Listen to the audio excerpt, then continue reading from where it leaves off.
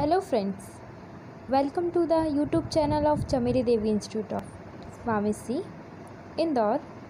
So today I am here again with another video, that is pharmaceutical powder part 2.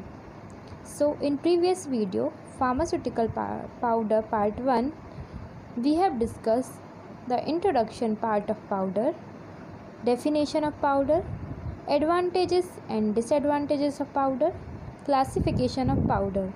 So now in this video we will discuss the problem encountered in powder formulation.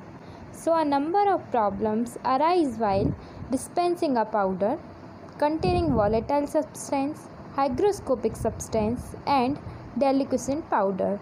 Sometimes eutectic mixture, efflorescent powder, liquid, explosive substance and potent drug.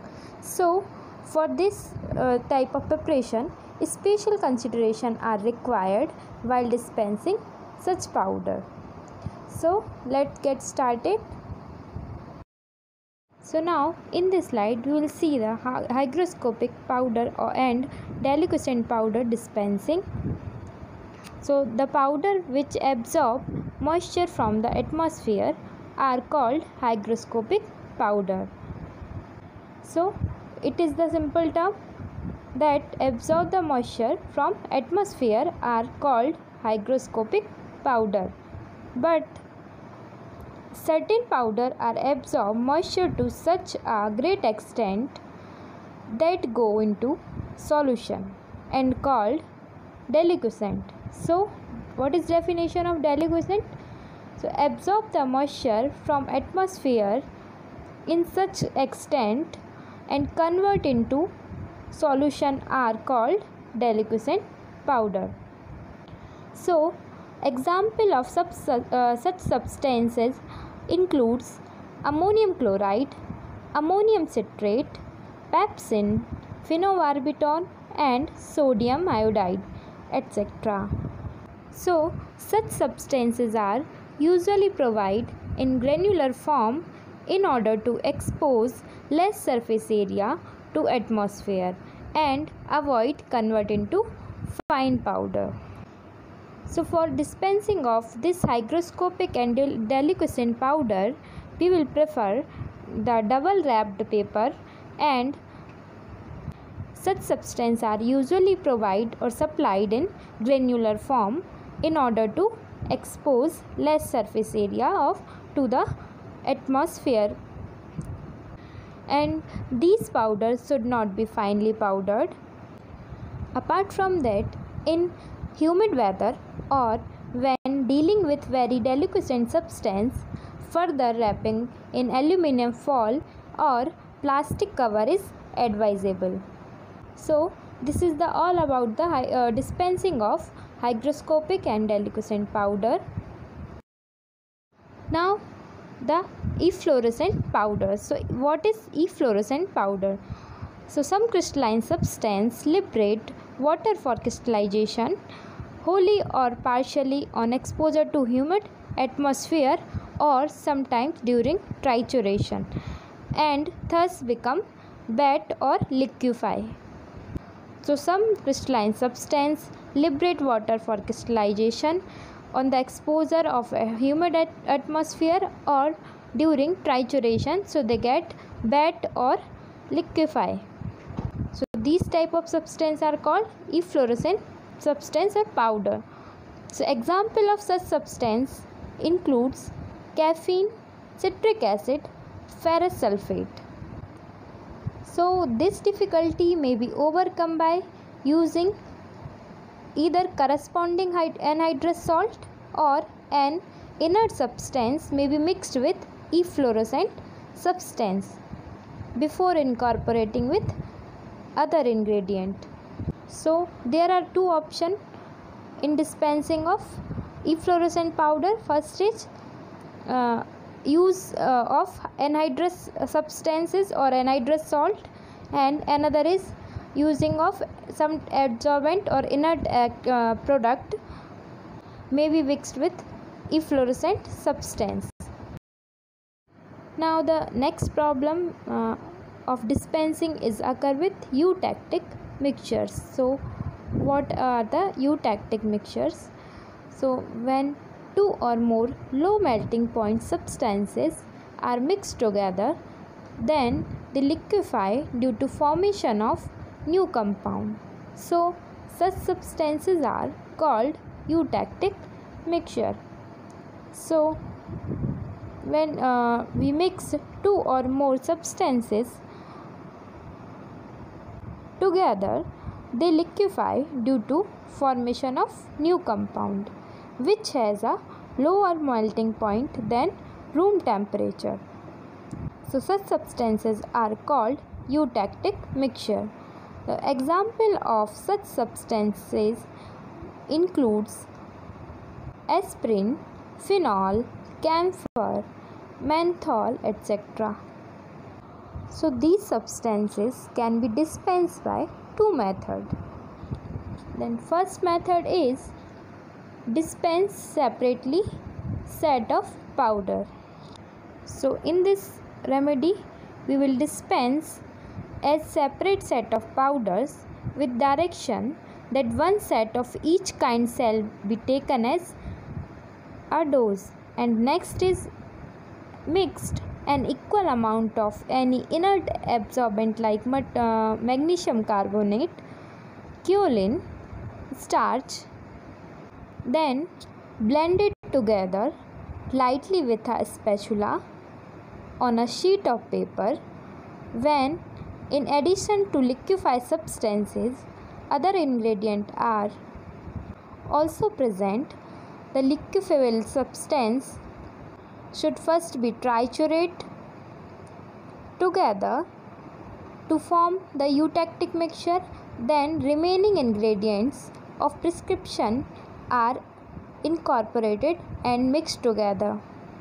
So for this, firstly we take inert material or inert absorbent material, that is magnesium carbonate, and then add liquefied substances or eutectic mixture substances, for example low melting point substances, and triturate together. Then they become liquefied due to formation of eutectic mixture. So the liquid can be absorbed by magnesium carbonate and then mixed other ingredient or remaining ingredient of the prescription and mixed together. So in this slide we can see the dispensing of volatile substances. So certain vegetable powders contain volatile oils. So to prevent the loss of volatile oils, these vegetable drugs must be powdered lightly in a mortar. Similarly, the volatilization of substances like menthol, camphor and essential oil may take place on incorporation in powder. So this problem is prevented by, or at least minimized by, the use of double wrapped paper. So in the dispensing of volatile substances we can use double wrapped paper. So the inner paper will be wax paper and outer paper may be any thick paper. So by the using of double wrapped paper we can prevent the volatilization of some substance such as menthol, camphor and other essential oil. Now the another problem in powder dispensing is for dispensing of explosive mixture. So when an oxidizing substances such as potassium chlorate, dichromate, permanganate and nitrate, sometimes sodium peroxide, silver nitrate and silver oxide explode violently when triturated in a mortar with a reducing agent. Reducing agent may include sulfides, sulfur-tannic acid and charcoal.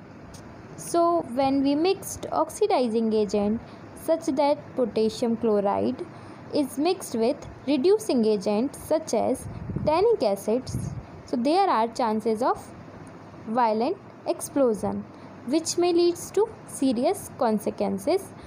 So to understand, we take an example of potassium chlorate that marked as A, and substance B, that is tannic acid. So one is oxidizing agent and another is reducing agent. When we mixed both together in a pressure mortar, so they cause explosion. So for dispensing of such powder or combination in a prescription is very rare. As far as possible, such prescription should not be dispensed, but in case it is required to be dispensed, then powder each ingredients separately in a mortar pestle and mix them lightly with other ingredient. Or the alternative is to powder each ingredient separately and dispense them separately in a paper with suitable direction to the patient regarding its use. So we can prevent the explosion between those type of powder, that is explosive mixture, by packaging in separately or individual paper. Now the next dispensing problem in with potent drugs. So potent drugs are the substances which shows maximum effect in lowest quantity, or the substance having a maximum dose of less than 60 mg, and poisonous substances are called potent drug.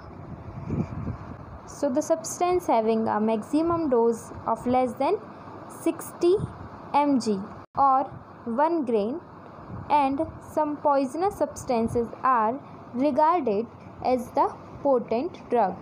So a small quantity of potent drug should not be weighed on dispensing valence. So for that, firstly, potent drug incorporated with diluent such as lactose before weight. So for the dispensing of potent drug, so potent drug is triturated with some diluent such as lactose in definite proportion to make a available quantity for each powder. Generally, potent drug is reduced to fine powder, and to this an equal quantity of diluent is mixed through trituration in a mortar pestle. Then the rest of diluent is incorporated in successive proportion with trituration each time. The one more thing should be kept in mind is the whole of diluent should never be added to the drug at the one time, otherwise the potent drug will not be mixed uniformly and thoroughly in the diluent. So to understand this prescription or potent drug prescription, we have an example which is codeine phosphate 10 mg. So codeine phosphate is a potent drug. So in case weigh 100 mg of codeine phosphate and 900 mg of lactose mixed with ascending order with help of spatula. So the total weight of mixture is 1 gram. So out of 1 gram of triturate, weigh 100 mg of each powder contain 10 mg of codeine phosphate and packed in powder paper. So we can dispense the potent drug with diluent. Next powder is granular powder. So these are certain solid medicaments which are required to be administered orally in large quantity. So they cannot be prescribed in tablet and capsule because a large number of them will be required to take as a single dose, which is not possible with tablet and capsule. So these medicaments are difficult to dispense as such in powder form because of its bitter, nauseous and unpleasant taste. So due to large dose, we cannot dispense in tablet or capsule, or due to bitter taste, nauseous taste and unpleasant taste, we cannot dispense in powder form.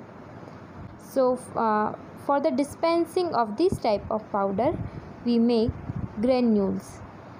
Although we cannot prepare liquid dosage form because of unpleasant taste and stability problem, so the only alternative left is to convert these powder medicament into granular form. So in this case, solid medicament mixed with sweetening, flavoring and coloring agent with suitable granulating agent to moisten the powder to make coherent mass. Then the coherent mass pass through the sieve number 10 to make granules and dry it in hot air oven at 60 degrees Celsius, and after drying pass through the sieve number 20 and packed wide mouth container. So example of powder which used as granular form are antibiotics like erythromycin, ampicillin are available in granular powder. They are unstable in liquid form. So some powders are dispensed in effervescent granule form. So what are effervescent granules? So effervescent granules are the specially prepared solid dosage form of medicament meant for the internal use. They contain a medicament mixed with citric acid, tartaric acid and sodium bicarbonate. Sometimes saccharin or sucrose may be used to mask bitter taste of drug. When contact with water, they release of carbon dioxide to mask the bitter taste and saline taste of drug. Also, carbon dioxide stimulate the flow of gastric juice and help in the absorption of medicament. So for the administration, before the administration, the desired quantity of granules is dissolved in water, and then the acid and bicarbonate react together, produce effervescence. The carbonate water produced from the release of carbon dioxide serves to mask the bitter taste and saline taste of drug. Moreover, carbon dioxide stimulates the flow of gastric juice and help in the absorption of drug or medicament. So there are two types of methods used in the preparation of granules or effervescent granule. First is heat method and next is wet method. So the next method is wet method. So in this method we will use the non-aqueous solvent to prepare coherent mass.